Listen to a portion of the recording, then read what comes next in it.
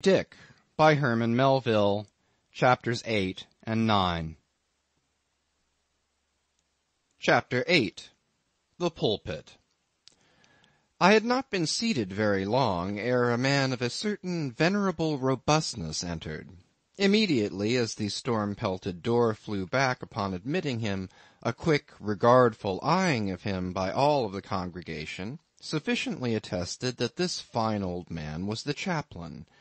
Yes, it was the famous Father Mapple, so called by the whalemen, among whom he was a very great favourite. He had been a sailor and a harpooneer in his youth, but for many years past had dedicated his life to the ministry. At the time I now write of, Father Mapple was in the hardy winter of a healthy old age, that sort of old age which seems merging into a second flowering youth. For among all the fissures of his wrinkles there shone certain mild gleams of a newly developing bloom, the spring verdure peeping forth even beneath February's snow. No one having previously heard his history could for the first time behold Father Mapple without the utmost interest, because there were certain engrafted clerical peculiarities about him, imputable to that adventurous maritime life he had led. When he entered, I observed that he carried no umbrella, and certainly had not come in his carriage, for his tarpaulin hat ran down with melting sleet, and his great pilot cloth jacket seemed almost to drag him to the floor with the weight of the water it had absorbed. However, hat and coat and overshoes were one by one removed, and hung up in a little space in an adjacent corner, when, arrayed in a decent suit, he quietly approached the pulpit. Like most old-fashioned pulpits, it was a very lofty one, and since a regular stairs to such a height would, by its long angle with the floor, seriously contract the already small area of the chapel, the architect, it seemed, had acted upon the hint of Father Mapple, and finished the pulpit without a stairs, substituting a perpendicular side ladder, like those used in mounting a ship from a boat at sea.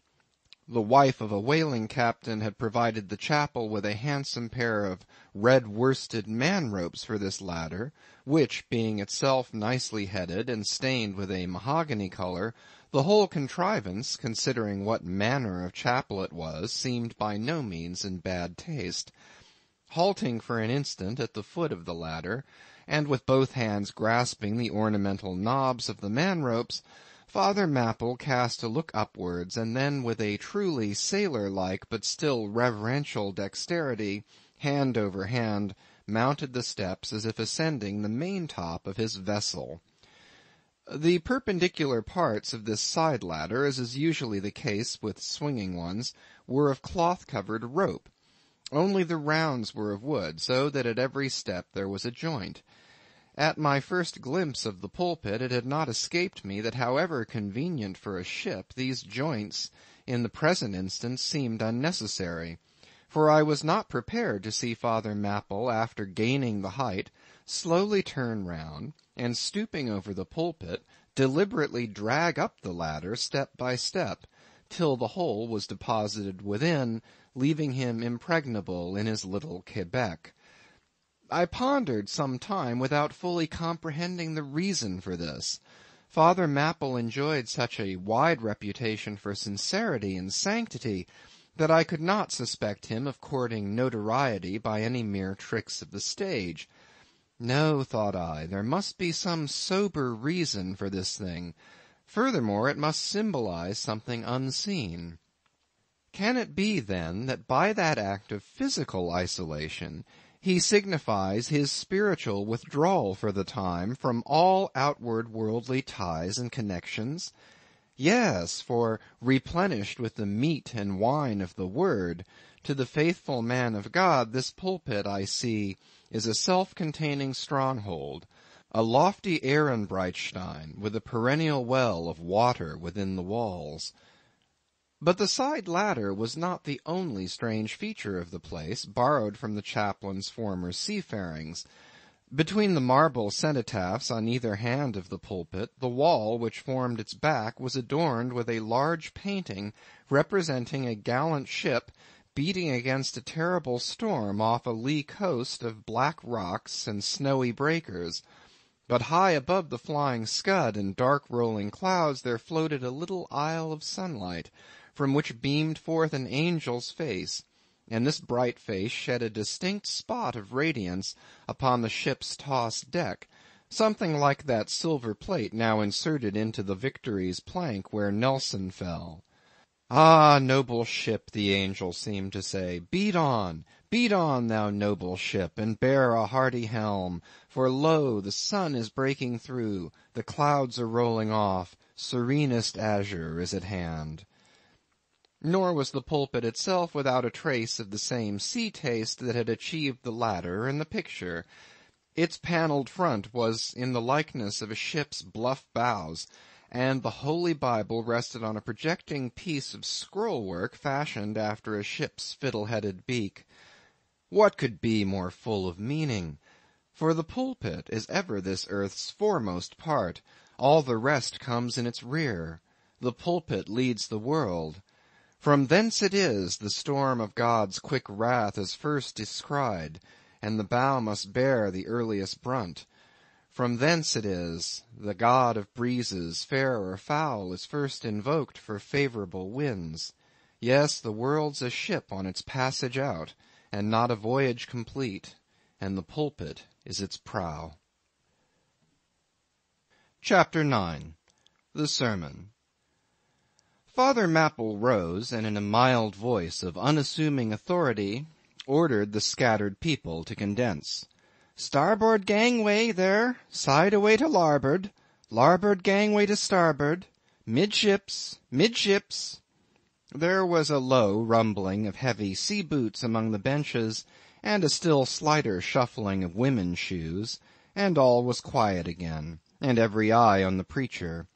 He paused a little, then kneeling in the pulpit's bows, folded his large brown hands across his chest, uplifted his closed eyes, and offered a prayer so deeply devout that he seemed kneeling and praying at the bottom of the sea. This ended in prolonged solemn tones like the continual tolling of a bell in a ship that is foundering at sea in a fog. In such tones he commenced reading the following hymn, but changing his manner towards the concluding stanzas, burst forth with appealing exultation and joy. The ribs and terrors of the whale arched over me in dismal gloom, while all God's sunlit waves rolled by and lift me deepening down to doom. I saw the opening maw of hell with endless pains and sorrows there, which none but they that feel can tell. Oh, I was plunging to despair. In black distress I called my God, when I could scarce believe him mine. He bowed his ear to my complaints, no more the whale did me confine. With speed he flew to my relief, as on a radiant dolphin borne. Awful yet bright as lightning shone the face of my deliverer God. My song forever shall record that terrible, that joyful hour. I give the glory to my God, his all the mercy and the power. Nearly all joined in singing this hymn, which swelled high above the howling of the storm. A brief pause ensued. The preacher slowly turned over the leaves of the Bible, and at last, folding his hand down on the proper page, said, Beloved shipmates, clinch the last verse of the first chapter of Jonah. And God had prepared a great fish to swallow up Jonah. Shipmates, this book, containing only 4 chapters, 4 yarns, is one of the smallest strands in the mighty cable of the Scriptures. Yet what depths of the soul does Jonah's deep sea line sound? What a pregnant lesson to us is this prophet! What a noble thing is that canticle in the fish's belly! How billow-like and boisterously grand! We feel the flood surging over us. We sound with him to the kelpy bottom of the waters. Seaweed and all the slime of the sea is about us. But what is the lesson that this book of Jonah teaches? Shipmates, it is a 2-stranded lesson. A lesson to us all as sinful men, and a lesson to me as a pilot of the living God. As sinful men it is a lesson to us all, because it is the story of the sin, hard-heartedness, suddenly awakened fears, the swift punishment, repentance, prayers, and finally the deliverance and joy of Jonah. As with all sinners among men, the sin of this son of Amittai was in his willful disobedience to the command of God. Never mind now what that command was or how conveyed, which he found a hard command. But all things that God would have us do are hard for us to do. Remember that. And hence he oftener commands us than endeavors to persuade. And if we obey God, we must disobey ourselves. And it is in this disobeying ourselves wherein the hardness of obeying God consists. With this sin of disobedience in him, Jonah still further flouts at God by seeking to flee from him. He thinks that a ship made by men will carry him into countries where God does not reign, but only the captains of this earth. He skulks about the wharves of Joppa and seeks a ship that's bound for Tarshish. There lurks perhaps a hitherto unheeded meaning here. By all accounts, Tarshish could have been no other city than the modern Cadiz. That's the opinion of learned men. And where is Cadiz, shipmates? Cadiz is in Spain, as far by water from Joppa as Jonah could possibly have sailed in those ancient days, when the Atlantic was an almost unknown sea. Because Joppa, the modern Jaffa, shipmates, is on the most easterly coast of the Mediterranean, the Syrian, and Tarshish or Cadiz more than 2,000 miles to the westward from that, just outside the Straits of Gibraltar. See ye not then, shipmates, that Jonah sought to flee world-wide from God? Miserable man! Oh, most contemptible, and worthy of all scorn! With slouched hat and guilty eyes, skulking from his God, prowling among the shipping like a vile burglar hastening to cross the seas.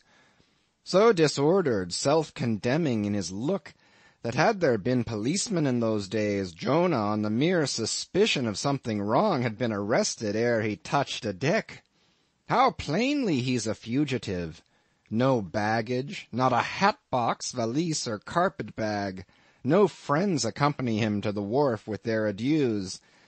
At last, after much dodging search, he finds the Tarshish ship receiving the last items of her cargo, and as he steps on board to see its captain in the cabin, all the sailors, for the moment, desist from hoisting in the goods to mark the stranger's evil eye. Jonah sees this, but in vain he tries to look all ease and confidence. In vain essays his wretched smile. Strong intuitions of the men assure the mariners he can be no innocent.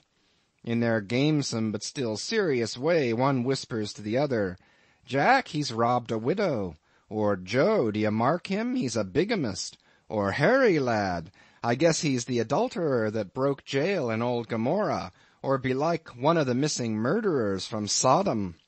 Another runs to read the bill that's stuck against the spile upon the wharf to which the ship is moored, offering 500 gold coins for the apprehension of a parricide, and containing a description of his person. He reads and looks from Jonah to the bill, while all his sympathetic shipmates now crowd round Jonah, prepared to lay their hands upon him. Frightened Jonah trembles, and summoning all his boldness to his face, only looks so much the more a coward. He will not confess himself suspected, but that itself is strong suspicion. So he makes the best of it, and when the sailors find him not to be the man that is advertised, they let him pass, and he descends into the cabin. "Who's there?" cries the captain at his busy desk, hurriedly making out his papers for the customs. "Who's there?" Oh, how that harmless question mangles Jonah. For the instant he almost turns to flee again, but he rallies. "I seek a passage in this ship to Tarshish. How soon sail ye, sir?" Thus far the busy captain had not looked up to Jonah, though the man now stands before him, but no sooner does he hear that hollow voice than he darts a scrutinizing glance. We sail with the next coming tide, at last he slowly answered, still intently eyeing him. No sooner, sir? Soon enough for any honest man that goes a passenger. Ha! Jonah, that's another stab. But he swiftly calls away the captain from the scent. I'll sail with ye, he says. The passage money, how much is that? I'll pay now.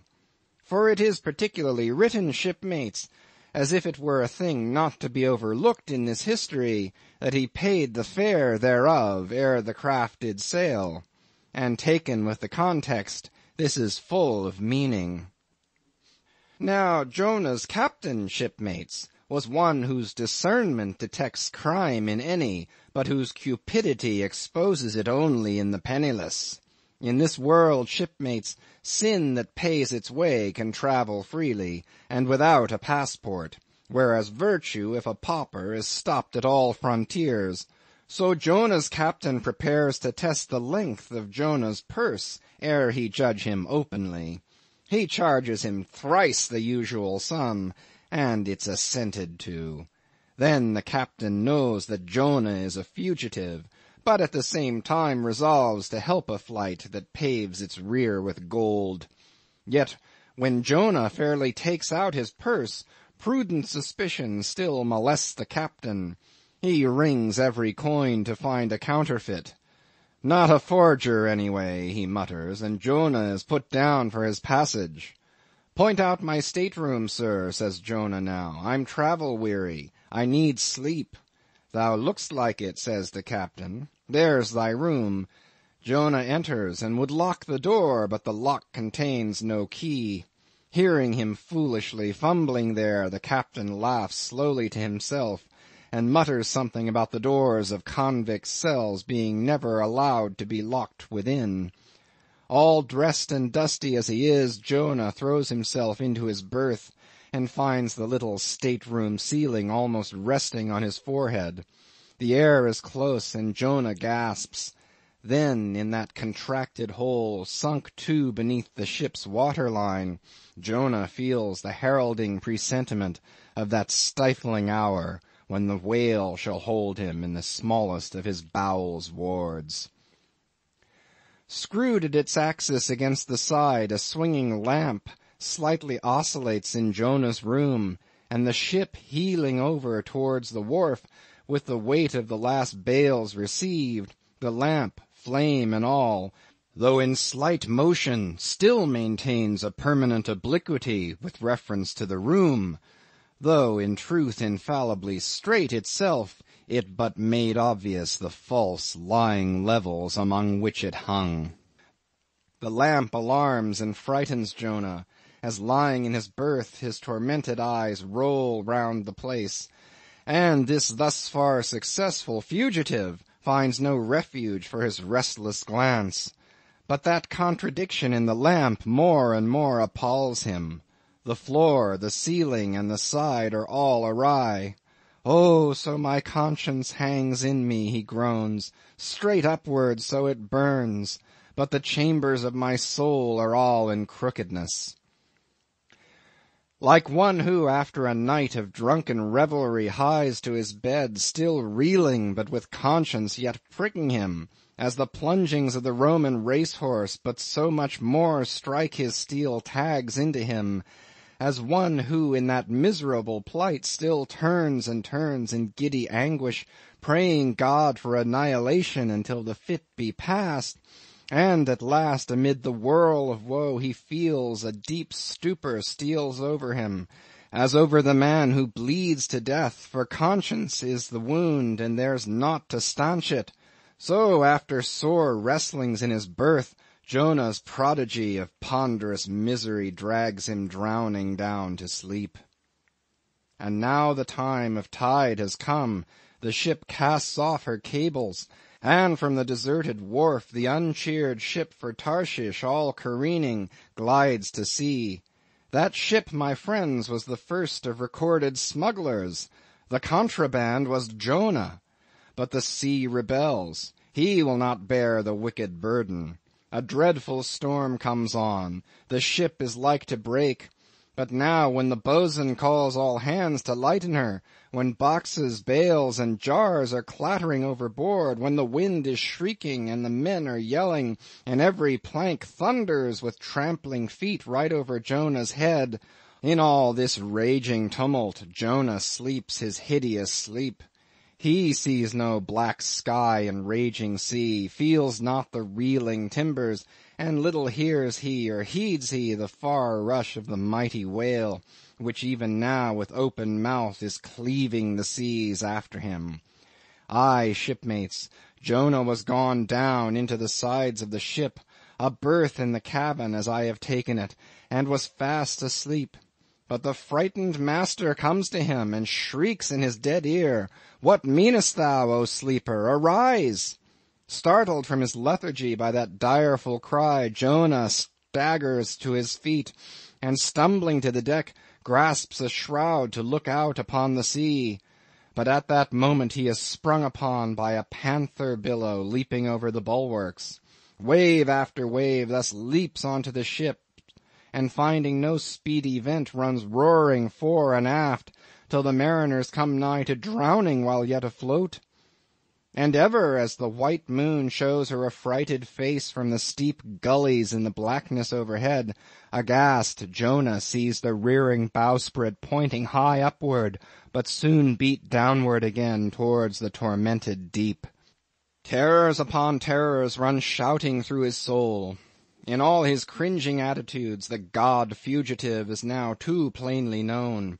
The sailors mark him. More and more certain grow their suspicions of him, and at last, fully to test the truth, by referring the whole matter to high heaven, they fall to casting lots, to see for whose cause this great tempest was upon him. The lot is Jonah's.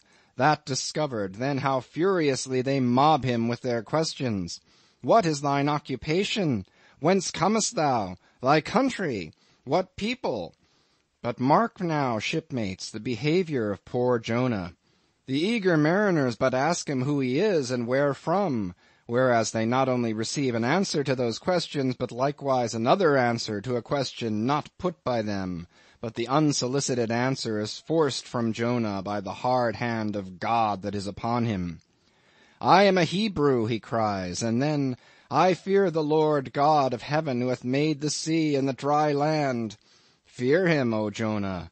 Aye, well mightst thou fear the Lord God. Then, straightway he now goes on to make a full confession, whereupon the mariners became more and more appalled, but still are pitiful. For when Jonah, not yet supplicating God for mercy, since he but too well knew the darkness of his deserts, when wretched Jonah cries out to them to take him and cast him forth into the sea, for he knew that it was for his sake this great tempest was upon them, they mercifully turn from him, and seek by other means to save the ship. But all in vain. The indignant gale howls louder, and then, with one hand raised invokingly to God, with the other they not unreluctantly lay hold of Jonah. And now behold Jonah taken up as an anchor and dropped into the sea, when instantly an oily calmness floats out from the east, and the sea is still as Jonah carries down the gale with him, leaving smooth water behind. He goes down in a whirling heart of such a masterless commotion that he scarce heeds the moment when he drops seething into the yawning jaws awaiting him, and the whale shoots too all his ivory teeth, like so many white bolts upon his prison. Then Jonah prayed unto the Lord out of the fish's belly. But observe his prayer, and learn a weighty lesson. For sinful as he is, Jonah does not weep and wail for direct deliverance. He feels that his dreadful punishment is just. He leaves all his deliverance to God, contenting himself with this, that spite of all his pains and pangs he will still look towards his holy temple. And here, shipmates, is true and faithful repentance, not clamorous for pardon, but grateful for punishment. And how pleasing to God was this conduct in Jonah is shown in the eventual deliverance of him from the sea and the whale. Shipmates, I do not place Jonah before you to be copied for his sin, but I do place him before you as a model for repentance. Sin not, but if ye do, take heed to repent of it like Jonah." While he was speaking these words, the howling of the shrieking, slanting storm without seemed to add new power to the preacher, who, when describing Jonah's sea storm, seemed tossed by a storm himself. His deep chest heaved as with a groundswell, his tossed arms seemed the warring elements at work, and the thunders that rolled away from off his swarthy brow, and the light leaping from his eye, made all his simple hearers look on him with a quick fear that was strange to them. There now came a lull in his look as he silently turned over the leaves of the book once more, and at last, standing motionless, with closed eyes, for the moment seemed communing with God and himself. But again he leaned towards the people, and bowing his head lowly with an aspect of the deepest yet manliest humility, he spake these words: "Shipmates, God has laid but one hand upon you. Both his hands press upon me. I have read ye by what murky light may be mine the lesson that Jonah teaches to all sinners, and therefore to you, and still more to me, for I am a greater sinner than you. And now how gladly would I come down from this masthead and sit on the hatches there where you sit, and listen as you listen, while some one of you reads me that other and more awful lesson which Jonah teaches to me as a pilot of the living God. How, being anointed pilot, prophet, or speaker of true things, and bidden by the Lord to sound those unwelcome truths in the ears of a wicked Nineveh, Jonah, appalled at the hostility he should raise, fled from his mission, and sought to escape his duty and his God by taking ship at Joppa. But God is everywhere. Tarshish he never reached. As we have seen, God came upon him in the whale, and swallowed him down to the living gulfs of doom, and with swift slantings tore him along into the midst of the seas, where the eddying depths sucked him 10,000 fathoms down, and the weeds were wrapped about his head, and all the watery world of woe bowled over him. Yet even then, beyond the reach of any plummet, out of the belly of hell, when the whale grounded upon the ocean's utmost bones, even then God heard the engulfed repenting prophet when he cried. Then God spake unto the fish, and from the shuddering cold and blackness of the sea the whale came breaching up towards the warm and pleasant sun, and all the delights of air and earth, and vomited out Jonah upon the dry land, when the word of the Lord came a second time. And Jonah, bruised and beaten, his ears, like two sea-shells, still multitudinously murmuring of the ocean, Jonah did the Almighty's bidding. And what was that, shipmates? To preach the truth to the face of falsehood. That was it. This, shipmates, is the other lesson, and woe to that pilot of the living God who slights it. Woe to him whom this world charms from gospel duty. Woe to him who seeks to pour oil upon the waters when God has brewed them into a gale. Woe to him who seeks to please rather than to appall. Woe to him whose good name is more to him than goodness. Woe to him who in this world courts not dishonor. Woe to him who would not be true, even though to be false were salvation. Yea, woe to him who, as the great pilot Paul has it, while preaching to others is himself a castaway. He dropped and fell away from himself for a moment, then lifting his face to them again, showed a deep joy in his eyes as he cried out with a heavenly enthusiasm, "But oh, shipmates, on the starboard hand of every woe there is a sure delight, and higher the top of that delight than the bottom of the woe is deep. Is not the main truck higher than the kelson is low? Delight is to him, a far, far upward and inward delight, who against the proud gods and commodores of this earth ever stands forth his own inexorable self. Delight is to him whose strong arms yet support him, when the ship of this base, treacherous world has gone down beneath him. Delight it is to him who gives no quarter in the truth, and kills, burns, and destroys all sin, though he pluck it out from under the robes of senators and judges. Delight, top-gallant delight is to him who acknowledges no law or lord but the Lord his God, and is only a patriot to heaven. Delight is to him whom all the waves of the billows of the seas and the boisterous mob can never shake from this sure keel of the ages. An eternal delight and deliciousness will be his, who, coming to lay him down, can say with his final breath, O Father, chiefly known to me by thy rod, mortal or immortal, here I die. I have striven to be thine more than to be this world's or mine own. Yet this is nothing. I leave eternity to thee. For what is man that he should live out the lifetime of his God? He said no more, but slowly waving a benediction, covered his face with his hands, and so remained kneeling till all the people had departed, and he was left alone in the place. End of chapters 8 and 9.